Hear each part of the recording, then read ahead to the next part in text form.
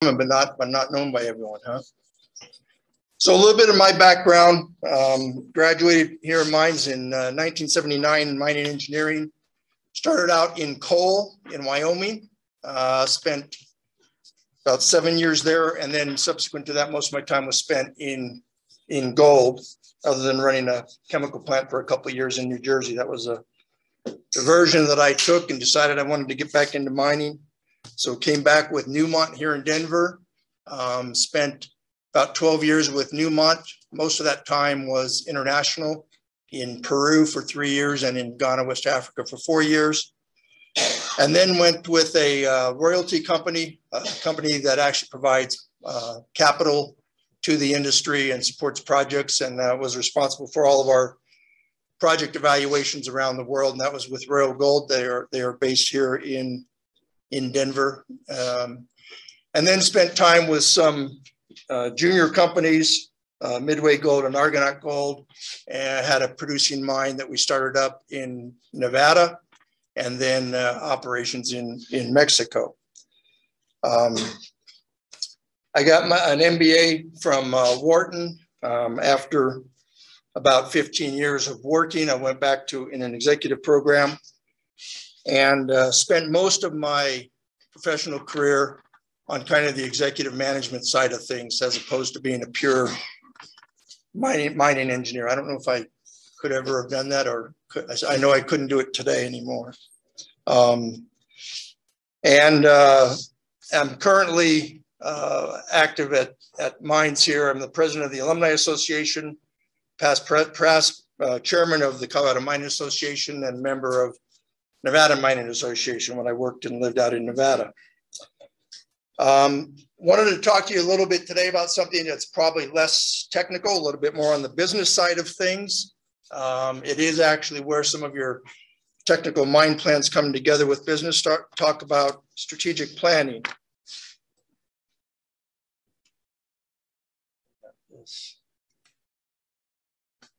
So kind of the context of the discussion is going to be to compare and contrast strategic planning with other components of planning like business planning, budgeting, forecasting, and talk a little bit about the annual planning cycle.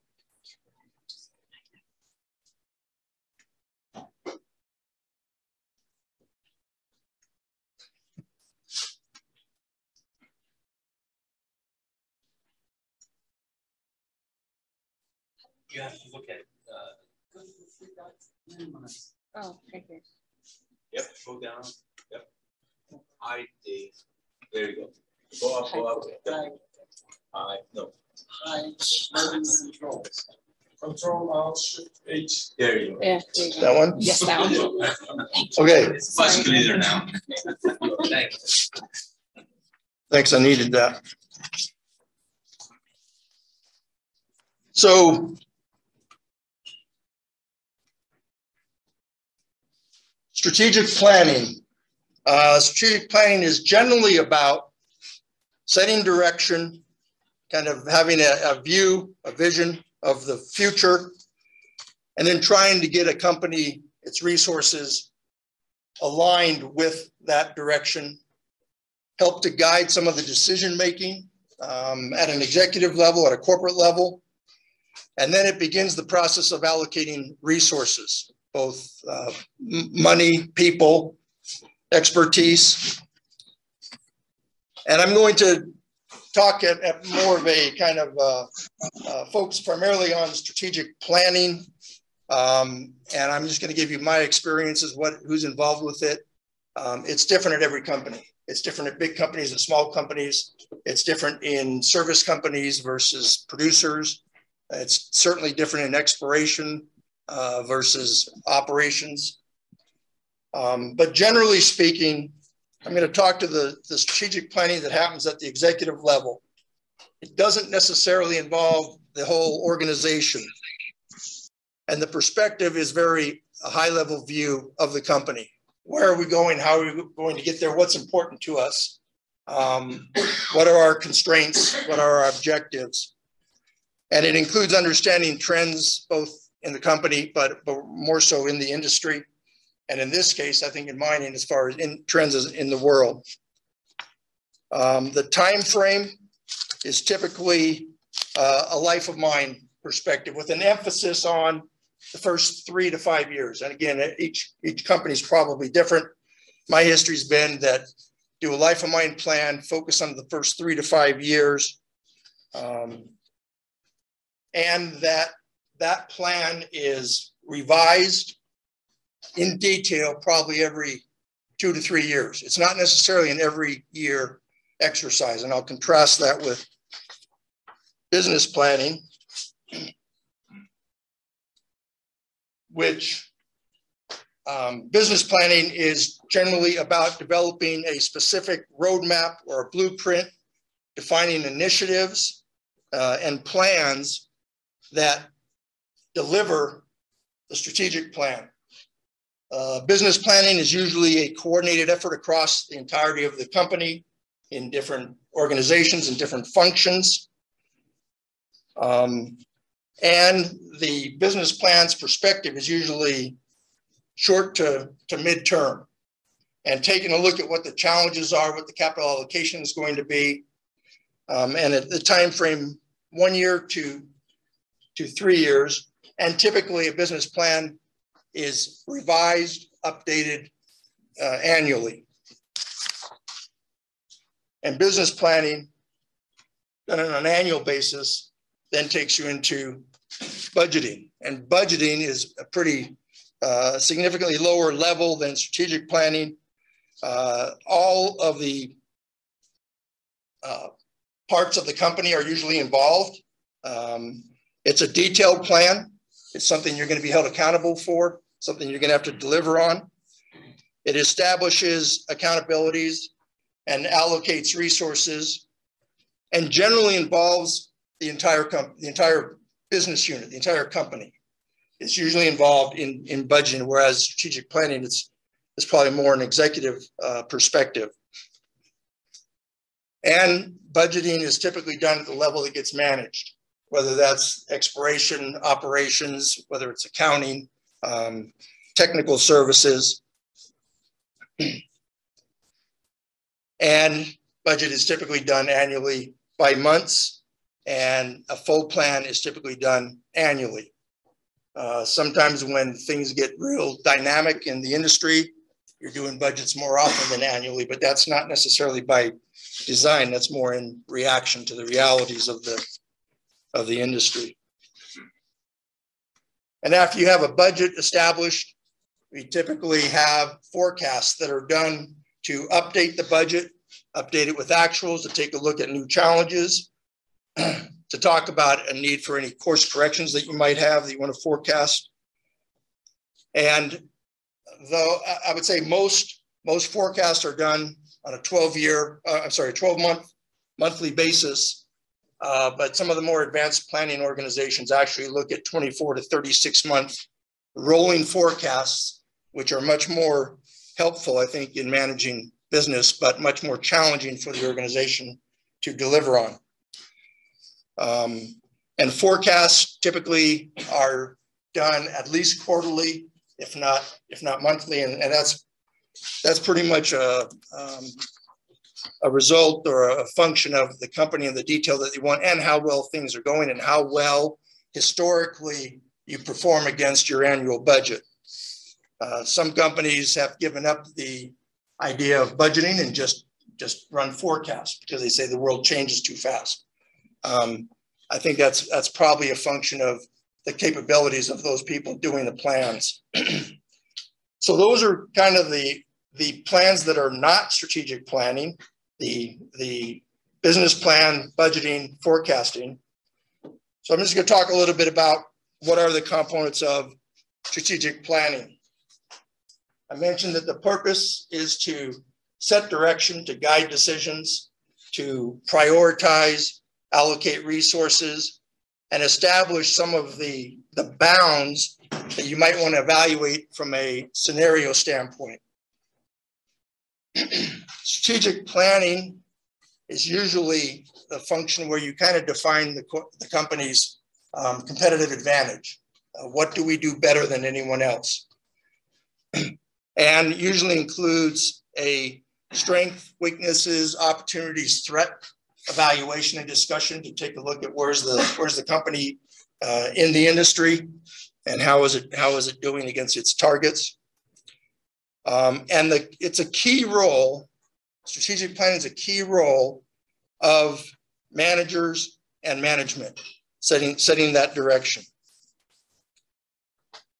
And it's a process. It's not necessarily just the product and the plan. And that's what I want to emphasize a little bit as I talk this evening about what's the process and the value of that process in and of itself.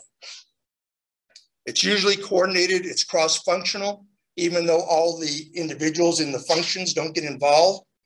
To have a complete strategic plan, you need to have input and participation by all of the business functions. And they would contribute at their level of granularity that they can see going forward. Not all, and that's not going to be the same in all cases. It being a process versus a product, the numbers certainly are representative of the plan, but not necessarily the point of the exercise. I think there's something that's going to be more valuable to the company. And sometimes we, as engineers, get too hung up on the details of the numbers and the numbers and the plan, as opposed to understanding it as a process whereby we can have a dialogue and we can have discussion about where's the company going, how are we going to get there, what are the challenges. So that's just kind of a caution to some of us that might be on the technical side of things, that it's a good time to sit back and kind of think differently about the world and the plan. So I talked about the process and want to talk about some of the values of the process as opposed to the product. The first is that there's actually a dialogue and a narrative that goes on amongst the participants in the process. And they'll have typically a series of discussions that go over a period of weeks or months. And actually that narrative and that dialogue amongst the company is certainly much more valuable, I believe, than the numbers that come out of it. It establishes some of the understanding between different functions. What are the challenges? What are the issues? What has to be overcome in order to be successful? It's also, this is where a lot of your strategic directives get embedded in the plan. Things like ESG, sustainability would certainly come in at the strategic planning level and are a very important part of the process because they kind of define the boundaries going forward, where we're going to work, how we're going to work, how we're going to get things done. It also provides for a lot of debate and discussion. And it's kind of some pushing, back and forth between where are the limited resources going to be allocated. What are we going to do with exploration? What are we going to do with operations? What are we going to do with acquisitions? What are our constraints and needs from a government standpoint, from an environmental standpoint, from a reclamation standpoint? So all those issues should really get embedded into the strategic plan. They're not something that come up as an afterthought of planning. They should be primary to the plan. That discussion and that dialogue then gets a lot of the buy-in and understanding from various parts of the organization. And I think those that are kind of watching the process have to understand and watch for how well people are participating. Are they fully engaging in the discussions and in the dialogue? Because if not, this plan's going forward, and we're gonna develop budgets and forecasts and business plans around it.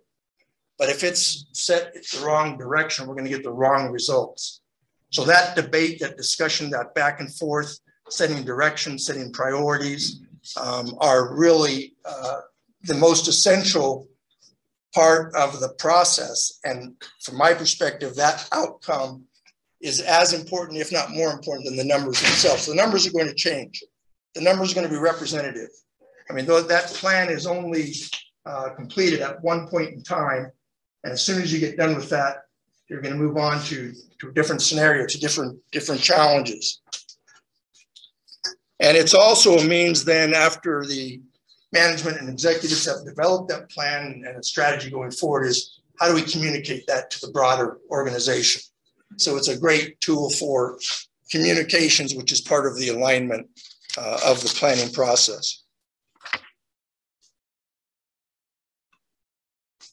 And I should have said, or would hope you would interrupt me with questions as you have them as we go through it. I will also have time when we're done, obviously.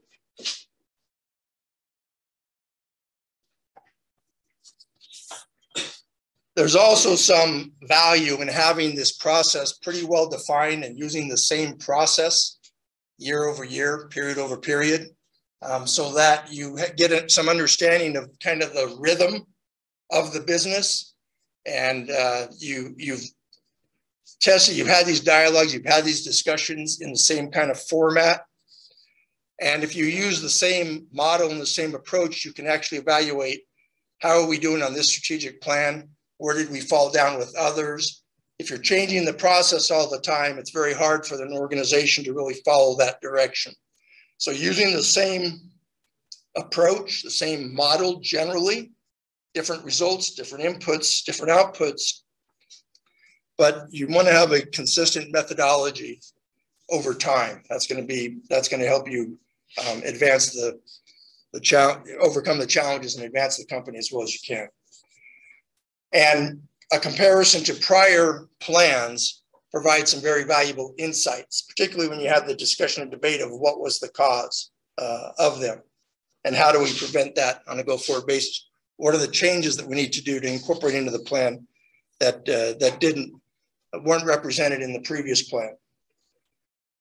And planning should not be a static process. We don't do a plan, put it on the shelf, and then the next time we look at it is 2 or 3 years from now when we decide to do another strategic plan. It should be an ongoing process, and that document, that business plan, should be used, I think, to communicate with the organization on an ongoing basis. It's not do the plan, put it on the shelf, and let it gather dust till the next time. That should be the driver and the part, particularly at an executive level of the discussions and the decisions that are being made, that they're consistent with our strategy. And if not, why not? And if it's significantly different enough, should we be redoing our strategic plan? Which basically may ensure that our strategic plan and how we run the company are consistent, because that's what's been communicated to the organization. So it's fluid and it's continuous.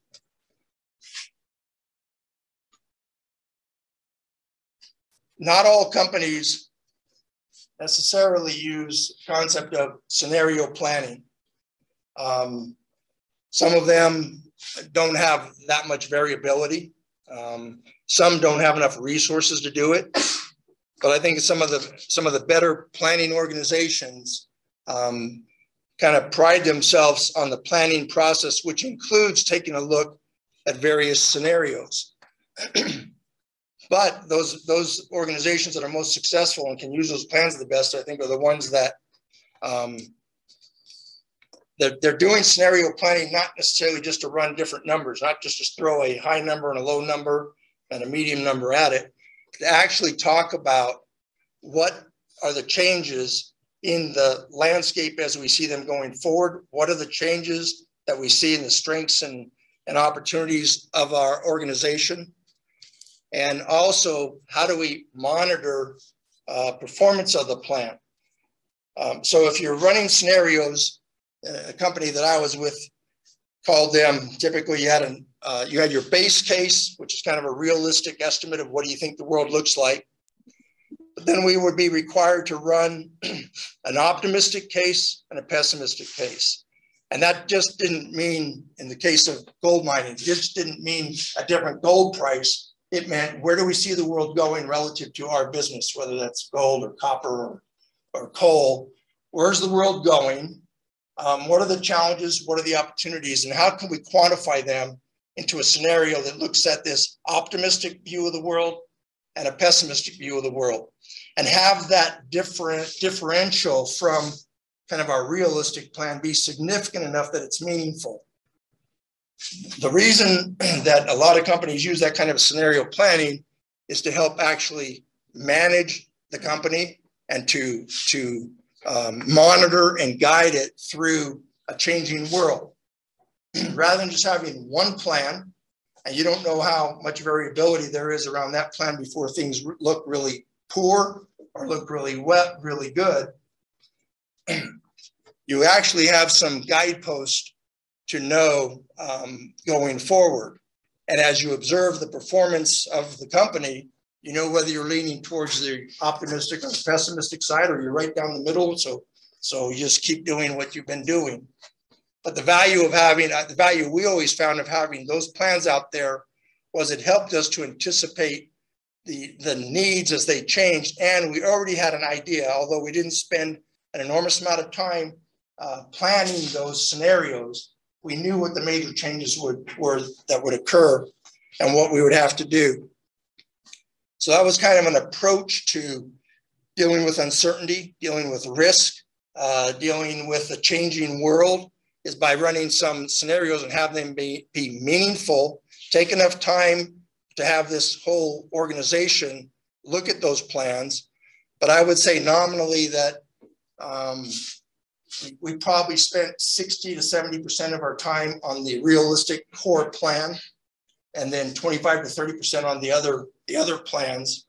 But they were just as helpful to the process, and also helped us to identify, early issues and early challenges. There's a lot of tools out there, Monte Carlo simulation, many others that can be used in these plans and these scenarios.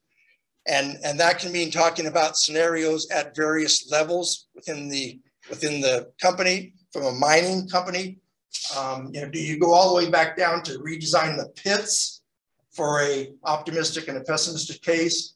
Probably not, because that's probably not warranted. This is done more at the senior executive level. But if things start to change, people are going to come back and say, what's the impact on our mine plans, on our pit designs, on our pit limits, on our operating costs? So having those scenarios out there at a high level can be very helpful in helping to run the business. And the other thing that scenario analysis approach looks at is, as I mentioned, risk management. The enterprise risk management of a company often is evaluated in these various scenarios, whether that is just unexpected events or it's black swan type events that you're actually going to put some plans around. Various degrees that you can run scenarios. And I think and certainly in today's world, the complexity and the speed of changes that we're seeing in the world, not just in the mining industry, certainly warrant some discussion and thought about scenario planning. And I also think that you as future engineers have the capabilities and the tools to do a much better job at scenario analysis than some of us did in the past. But I would emphasize again that the purpose is not to necessarily generate a set of numbers, a 3-ring binders full of data. It's to have the discussion, the dialogue, and use that as a communications for leading the company. So that's my background and pitch on strategic planning, all the way down to scenario planning, and different from budget forecast and business planning. So that's not something that necessarily is, your technical mine engineering issues and challenges, but hopefully it gives you a little bit of insight into how a company might make these decisions, how they might move them forward, how do they communicate them within the organization. And I'd like to just open it up for any questions that you've got. We'll see if we've got answers. Steve. Can you give us some examples from your career of some of the scenarios you work through or some of the planning things. I mean, you and I've been through Right. a number of them, but I mean, can you illustrate maybe for the? Yeah, and I'll go out of just the from my experience out of the mining time and some of the companies that were the best at this were not necessarily the mining companies, but what we looked at was in a chemical manufacturing company. Looked at changes in a shift of the market away from, in this case, we had food products going to industrial, and how do we have to change the capital structure, the facilities, and we actually made some changes that we had run scenarios, and what we thought was a product that was a loss leader, actually, when we took a look at it on close observation, it was actually our most highly profitable. And we redesigned an entire plant and an entire production stream because we took a look at some scenarios. And as we started to move, as the market moved away from that, what we thought was a loss leader, upon closer observation, we actually had our highest profit margin. So that's the kind of thing that's not a great example. I do think that one of the, some of us that work for the same company, might have seen this in mining and in gold mining, I'll use in particular, but it's also, I think, across all of the commodities. To me, scenarios are not just a different gold price. It's not what do we expect the price to be, so we'll put a plan around that. And what are two bounded gold prices? Because that's just math.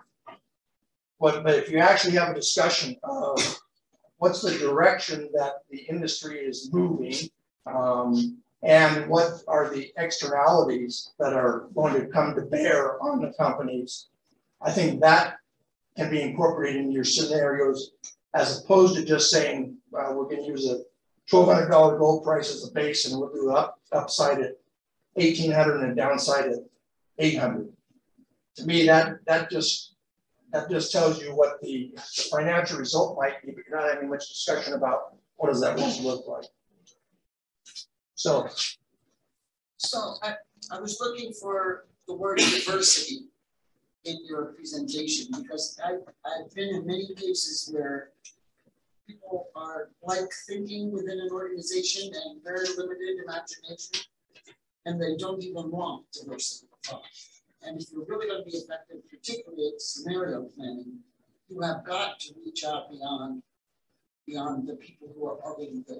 Yeah, so what's your experience? That's an excellent point. And what I would say is back when I talked about there's a time when you have a debate and you go out back and forth to have discussions. I think that's the place that a company has to have those discussions about diversity of perspective, diversity of opportunity, and bring in those different roles. In fact, there were some companies I've been around that actually identified somebody and said, we want you to come in and be a contrarian as we go through this exercise. Steve did that naturally, and that always helped. That always helped us to come up with better plans. And you have somebody that will take a look at it from a different perspective. The potential for groupthink in a company and in planning, I think, is very high.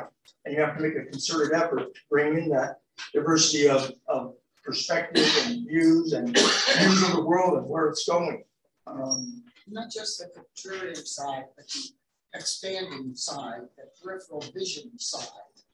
Of where the industry is going. And that's got to be a continuous process because otherwise you're going to reevaluate your plan and your progress every year and the world's fine, so fine. Right. Nothing's changed, we were right, yay us. But you're missing the whole boat. And I would say that that's what I include in differentiation between a strategic plan that's done like a 3 to 5 years as opposed to just doing annual plans. That annual plans, as you just kind of described it, it's kind of, we put the numbers together, we run on this. But if every year you're changing that plan in some direction, you're going to probably take a zigzag path and not necessarily have a lot of continuity to your goals, objectives, and strategy around how you're running the company, which I think is where the diversity of views, perspectives, and a different view of where's the world going. Whether we all see that right now, certainly as we take a look at minerals were going forward. Yeah, You know, I'll give you a long-winded question. So when I think about strategic planning, to be an ISO. So when you're a coach, you have players, individual skills. And then the next group is group skills. Then you have team skills. And on the top, the last part is the strategy, right? The system, right? And so I'm thinking about this, and I'm thinking about it just in Minnesota. My son got promoted a year ago to a position where he's in a more strategic level. Here's the problem. They didn't replace it. So in the hierarchy of the business, how do you find the time and the people when you're carrying out your day-to-day functions to actually carry out the strategic plan? I think in our industry, it's becoming more increasingly difficult to build a group that can do things you need to and carry out that higher level function. So I'd just like you to, maybe I'm off base, but I see that as a big challenge. I would agree with you when I say the challenges, and that's why talking about this in context of this is not something that everybody does. Well, they may want to, but like, you know, like I'm sure my son for the last year would have liked to assume his real job, but there's nobody out there. And so if you take a look at the planning hierarchy, you know, budgets and forecasts, they always get done. Yeah. Because that's what we're gonna run, that's what we're gonna run this year, right? Yeah. You can always push off strategic planning. That's what and you can either do it from a standpoint of it just not as much serious attention to it, or you know, or not as many resources to it. I would suggest that's actually not a good idea, and it keeps us from actually overcoming the issues and challenges of a changing world, of a changing industry. Because you can always put it off. And I've seen many companies that do very quick amount of time on what I think is the core to the company's competitive advantage, just strategic planning, and they do it as an exercise to get a series of numbers out, and they only put in as many resources as it's required to get that done, and then it's not really used to help lead and coordinate and communicate to the organization. So, I mean, I answer that a little bit differently than it's asked. My question was a little bit, I'm just trying to, strategic planning is important, but in these days, I mean, I'm just sitting here with you and you got a text about, hey, I need a mineral specialist, and it's like, there is just so many vacancies out there now. How do you find the time for people to get to that higher level? I know it's important.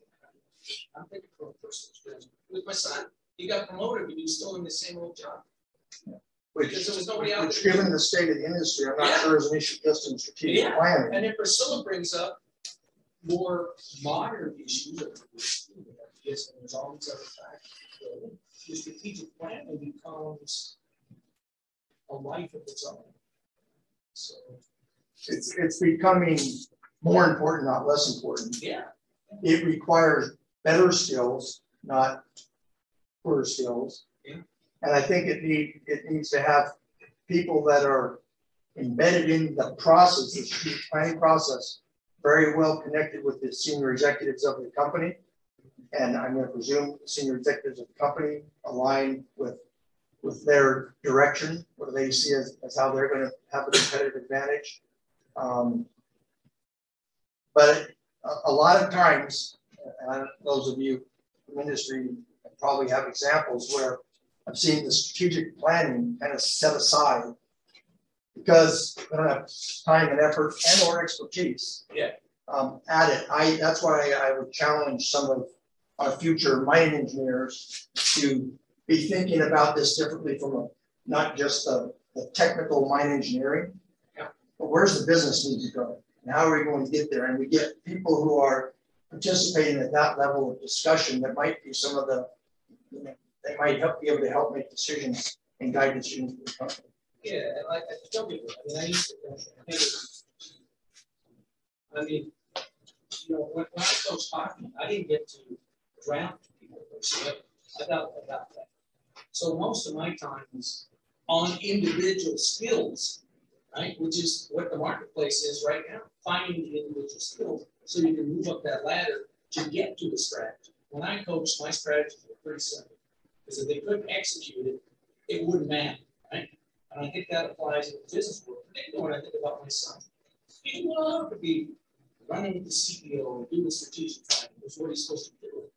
But there ain't anybody to manage the 2 plants, although they sponsor, right? So here we are. I don't. No. I've been thinking about this, but what's the role of setting up milestones, qualitative, quantitative, right, in strategic planning to see whether you have actually got the right path, or, you know, and how often you check versus those milestones? Yeah, and I certainly think you're going to have to, you will have, although I say it's kind of a process and it's a discussion, there's going to be milestones in that strategy. Right. If you're trying to enter a market and you want to have, you know, market participation at 25% and you're currently at 20, you're gonna have some markets that come out of that. Sometimes that's a little different for a non-market focused planning like gold. But I think when you talk about other commodities in the mining industry, you have to have milestones to identify, you know, what markets we're going to be and how large we want to be, because that then drives what you can do from a capital standpoint, from a human standpoint. So I think you're going to have, I don't want to say that you're not going to have milestones and targets and goals in a strategic plan, but you're going to see the strategic plan hopefully also develop those goals and plans on an annual basis or 3 to 5 year basis. In other words, how do you measure the success of your strategy plan?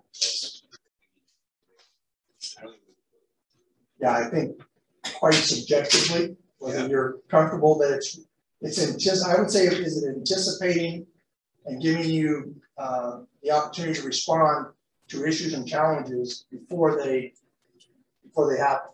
That you're not surprised.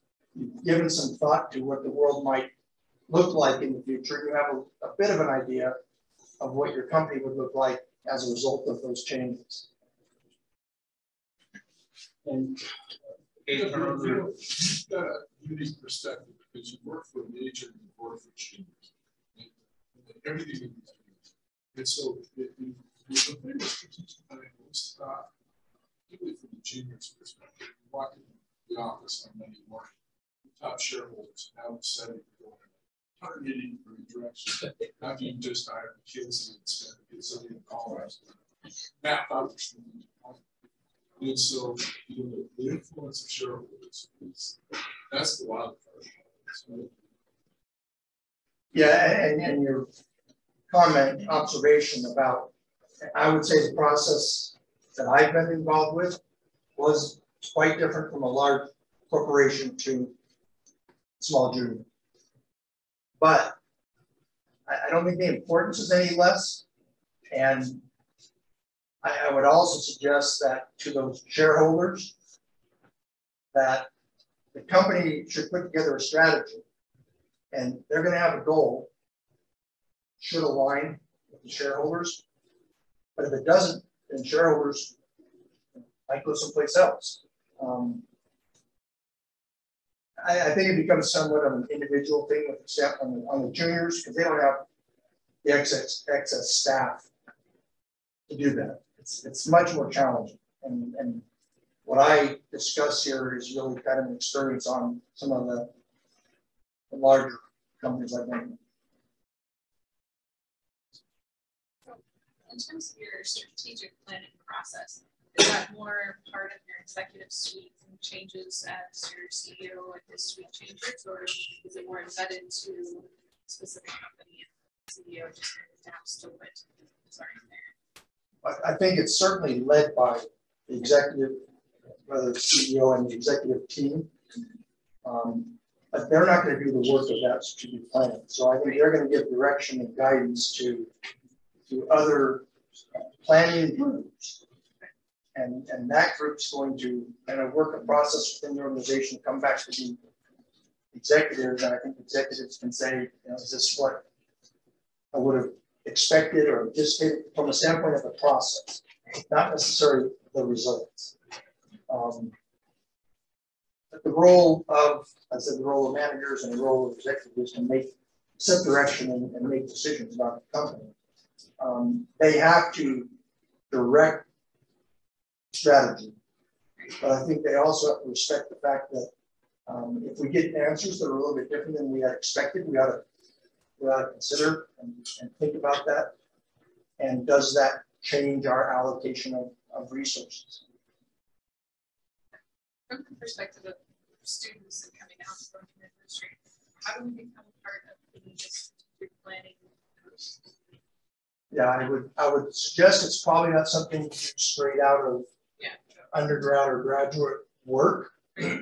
Typically, the most effective strategic planning groups that I've been around is a diverse group, different backgrounds, different perspectives, and different experience.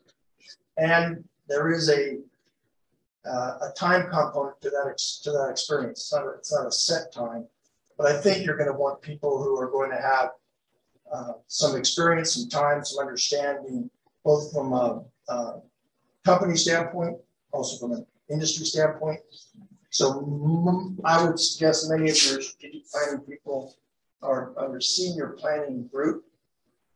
But having run some of those, I can also say there's some really good talented people that come out, you know, very soon after they graduate from university and have great ideas and great tools and great skills. But they probably might not lead the process, but they'd be a strong part of the process.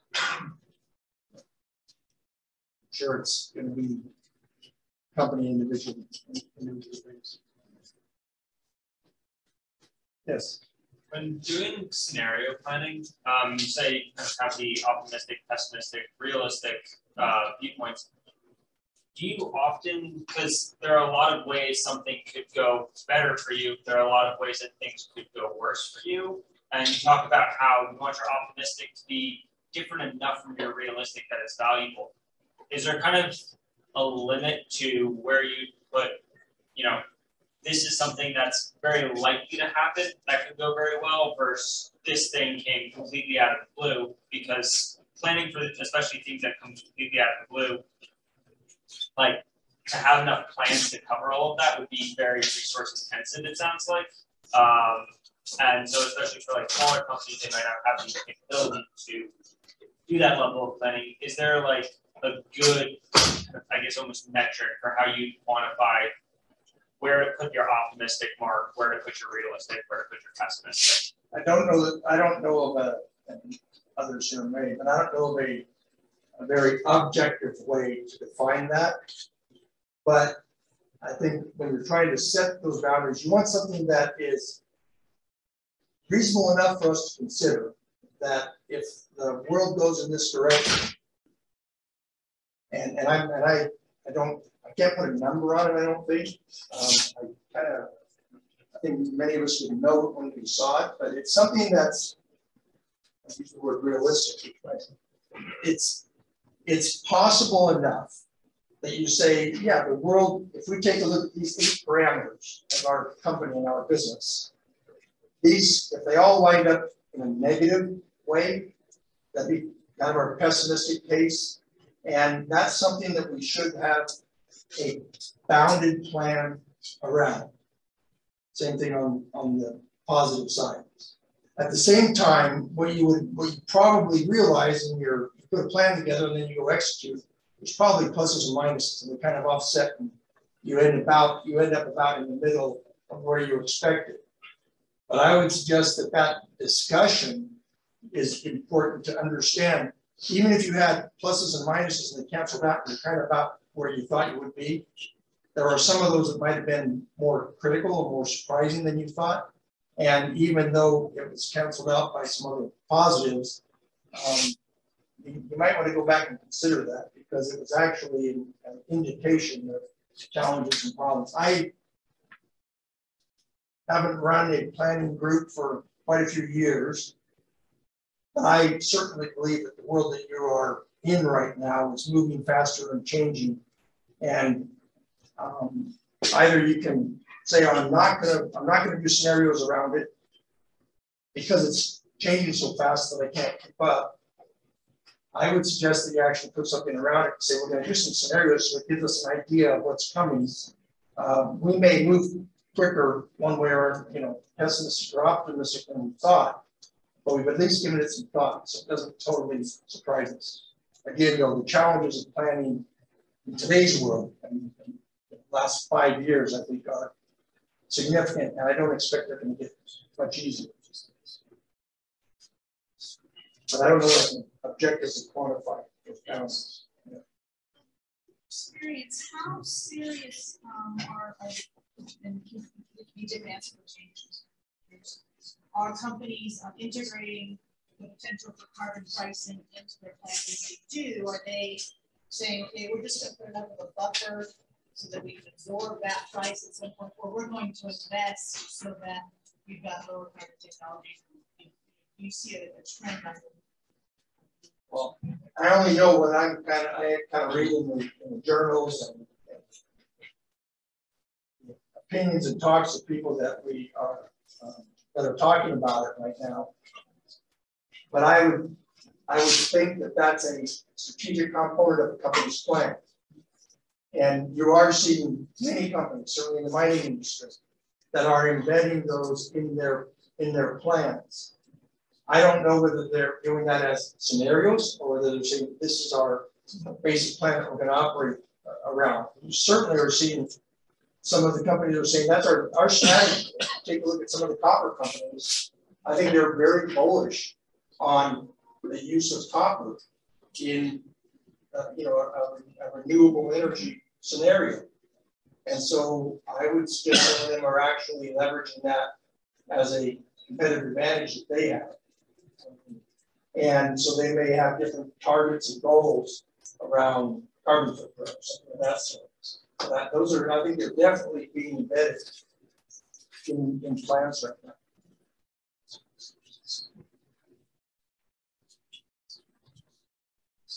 Anything else?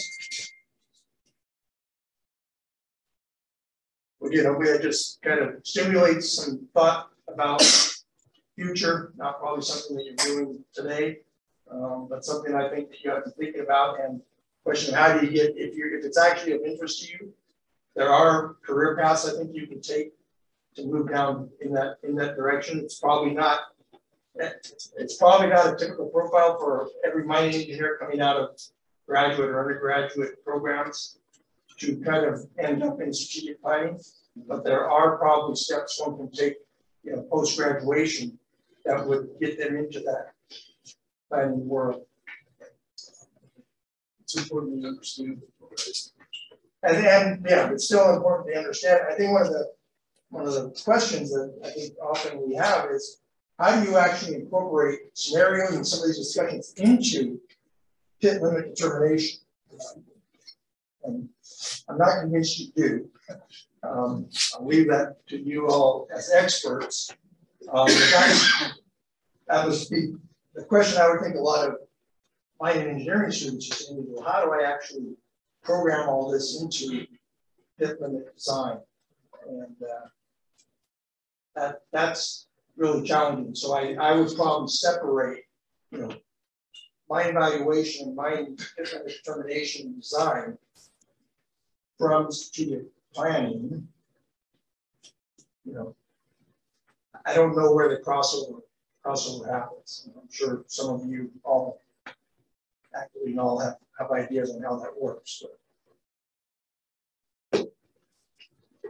Okay, anything else? All right. Thanks for your time.